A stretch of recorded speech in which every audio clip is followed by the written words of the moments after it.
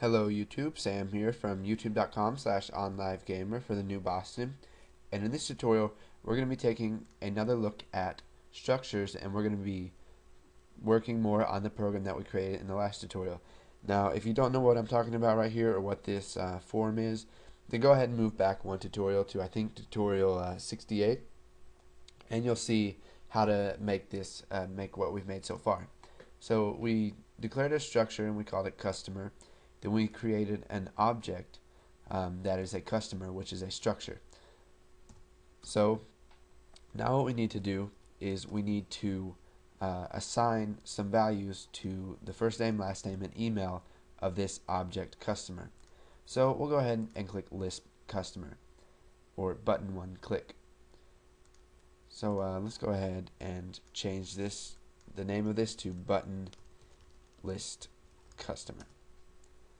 Okay, so now we'll come back here and let's just go ahead and assign the first name, last name, and email of object customer whenever they click button 1. We could do this when the form loads, and we could do it outside of it, but let's just do it under button 1 click. So we'll type object customer, and then if we use dot, you're going to see that you can see all of the ones with the blue boxes right here. Now that stands for a variable. So we got email, first name, and last name.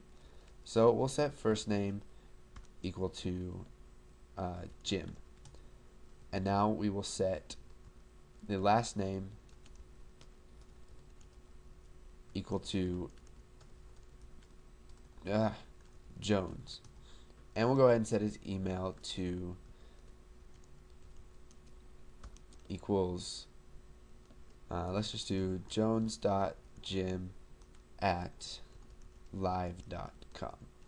Okay, so now that we have set a value, a value for each of the variables inside of the structure object customer, let's go ahead and add the customer to these text boxes right here.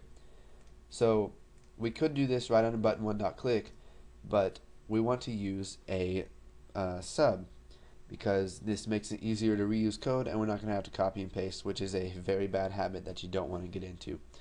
So what we're going to do is we are going to create a sub called display customer. Now what this is going to do is it's going to get our structure and it's going to add it to the text boxes. So we'll go ahead and type private sub display customer, and now for our arguments we're going to have to pass a customer object to it. So we'll just type by val. We could use by ref, but we don't want to accidentally change the values of object customer, so we'll just go ahead and make a copy of object customer by using by val, and it's just going to be used in this sub, and then when the sub's exited, it's gone.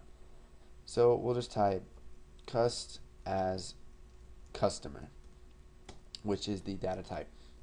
So now what we're going to do is we are going to type text first name dot text equals cust, which is the customer object that is passed to display customer, dot first name. Now we're going to do text last name dot text, and we'll set that equal to cust dot last name. And now we'll do this one more time for the email. So text email dot text equals cust dot email. Okay, so now let's go ahead and run this and see what happens. So if we go ahead and click list customer, looks like we're getting an error here. Never mind, we're not getting an error.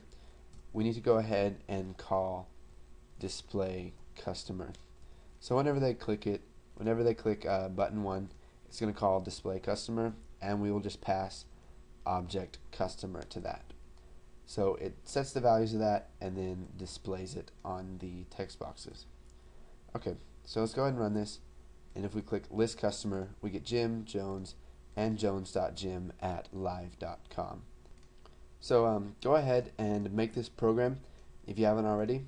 You can play around more with the structure, see what you can do with it, and then once you have done that, you can go ahead and move on to the next tutorial. And in the next tutorial, we're going to be working more on this program, and then after that, we're going to be done with this program, and we're going to be moving on to other topics. So go ahead, I'll scroll up and down through this. You can go ahead and pause wherever you want if you want to see the code. So thanks for watching, guys, and stay tuned for the next tutorial.